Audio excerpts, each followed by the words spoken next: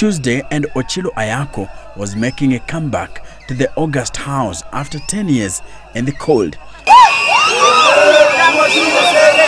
The former Rongo legislator trounced 5 other candidates after garnering 85,234 votes, with his closest opponent, Eddie Okech, getting 60,555 votes.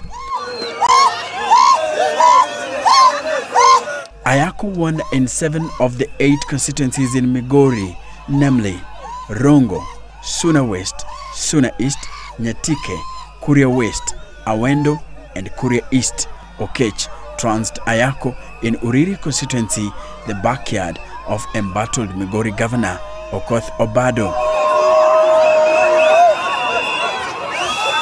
Ayacko is now the 3rd senator of Migori County after Dr. Wilfred Machage and Ben Olwoch Okelo, whose death triggered the just concluded by-election.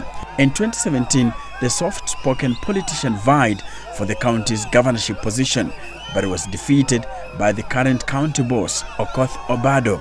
Political observers say that the Senate seat could be a springboard for Ayacko should he decide to go for the governor's seat in 2022.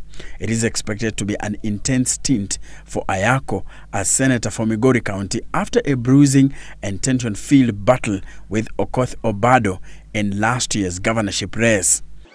And a moratorium that within 2 months, hatutaki kusikia mambo ya ufisadi hapa Migori.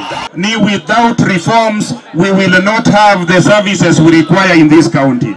Ochilo Ayacko, Citizen TV.